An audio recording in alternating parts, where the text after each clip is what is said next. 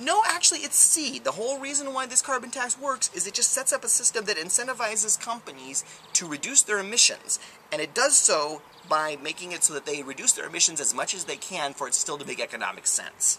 And for different companies, that's going to be a different amount. Or for different technologies, it's going to be a different amount, and so on. Alright, let me know if you have any questions about that. But first, follow the link below this video to move on to part 3 of our lecture.